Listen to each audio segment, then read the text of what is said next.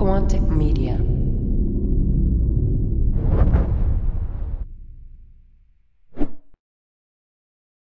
Hello, ladies and gentlemen, and welcome back to MLG.TV. I'm going to be casting another replay from MLG Anaheim 2011. My name is Axel, and this is going to be a loser's bracket round 2 from the championship bracket matchup. It's going to be a best of 3 in between, spawning in at the lower left position, the red Protoss player EGIncontroL. His opponent in the top right, the blue Protoss player FXOChoya. And before we get too far into this game, let me go ahead and explain how both of these players actually got here. Choya had a heroic run through the open bracket before losing to Liquid Tyler in the final round.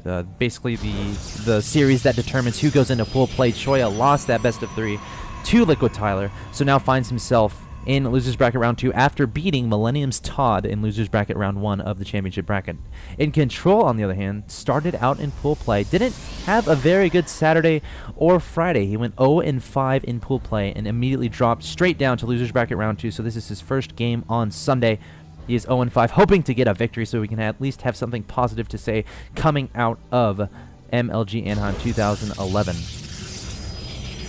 So this will be a PvP on the map of Tal'Darim Altar, and whenever you hear those two phrases, PvP and Tal'Darim Altar, in the same sentence, you gotta talk about the 4-gate. And you're probably wondering why. Well, on most maps, there's a ramp, and it's small. One force field can block the ramp. There's no ramp here. It's on even ground. There's no high ground advantage, and you need 2 force fields to block that off at least. Maybe 3. I'm not entirely sure, but that means a lot of Protoss players, you're basically forced to do a 4-gate or you will lose the game. I mean, if you're going to do anything but 4-gate, you better get that robo down as fast as possible and get those immortals out ASAP if you hope to stand a chance against an opposing player who's actually 4-gating you. So we'll have to see what both of these players end up doing. They're both scouting around the map, scouting the top left position, but I think they saw each other. I'm not entirely sure. I'm pretty sure they saw each other, so we're going to be scouting each other next. And what we're going to look out for are 2 things mainly. Actually 3 things. Chrono Boost on the Nexus.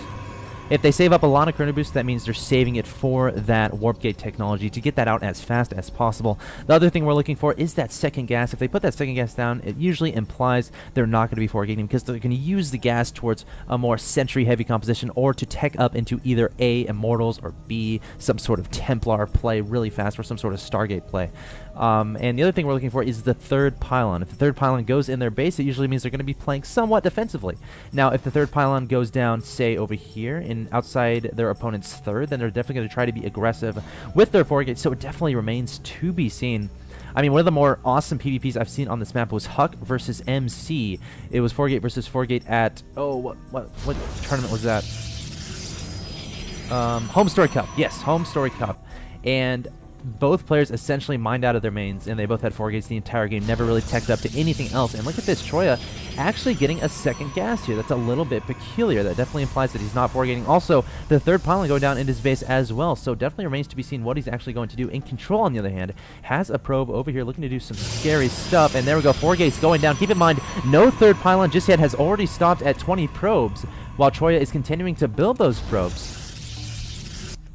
So EGIncontroL definitely going to go for an offensive 4-gate here. The story here, though, is will Choya actually find this probe? And he's actually moving in that direction. So EGIncontroL has to be very careful here. Stalker coming forward. And will he see the probe? Yes, he sees the probe. So EGIncontrol's probe is in trouble. That's actually very bad indeed. Might try to throw down a pylon. Yes, he does. Throws down 2 pylons, and that may be excellent for him. Back in Choya's base is putting down 3 additional gateways now that he knows his opponent is going for that 4-gate play. And Choya is in a little bit of trouble here. EGIncontroL coming forward with 2 Stalkers and a Zealot. Keep in mind, once these pylons finish, he can warp in units. How far along is his Warp Gate technology? It is almost done, so he will be able to warp those gateways into Warp Gates. Choya trying as fast as he can to take down these pylons, but reinforcements coming in from EGIncontroL in the form of 2 Stalkers targeting down the Zealot, but the pylon might go down, trying to warp in some units here. No, the pylon goes down from EGIncontroL, so this offensive 4-gate is failing for now. EGIncontroL backing up, going to try to target down some Stalkers here, and actually doing a decent amount of damage. 2 Stalkers and a Zealot, better than 2 Stalkers, but an additional Zealot, additional Stalker, I should say, coming forward from Choya. Going to be sniping away another Stalker from EGIncontroL. Another probe coming forward. Will he be able to get a pylon down? Trying to run by. Oh, and EGIncontroL could get inside the base here.